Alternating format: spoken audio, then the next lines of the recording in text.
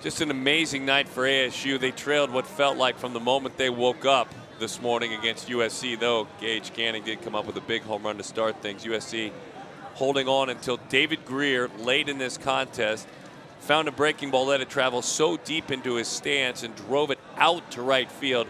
I guess, David, just a simple one to start with. Walk us through that at bat, the swing, the approach, all that went into it. Well, truthfully, their guy tonight was beating me all night with that same exact slider, so I knew going into that at bat I had to jump on him early with it. His put away slider was getting me with 2 strikes, so I didn't want to get there. Yeah, you got that one elevated a little bit and you put a real good swing on it. Talk about your closer tonight. How nerve-wracking is it over there at first base? You turn, look to home plate, and you see all these belt-high sliders going right down the middle, and somehow you guys come out with a W. Yeah, I mean, Eder Rivas came out and did what he had to do. Not every time it's pretty.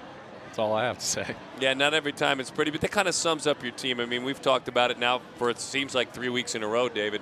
It hasn't been pretty, but the bottom line is there's a selflessness about your team, and you're one of the elite players on this team. And Coach Hubbs was sharing with me before the game, he really respects your team's selflessness. That's a compliment, my friend. That's actually, truthfully, what we pride ourselves on is selfless baseball. We know we're not going to be the most talented team on the field every day. We come out and play for each other. That way it's a lot more fun. Congratulations, my friend. Fun to watch you work tonight. A heck of an at-bat. Thank you.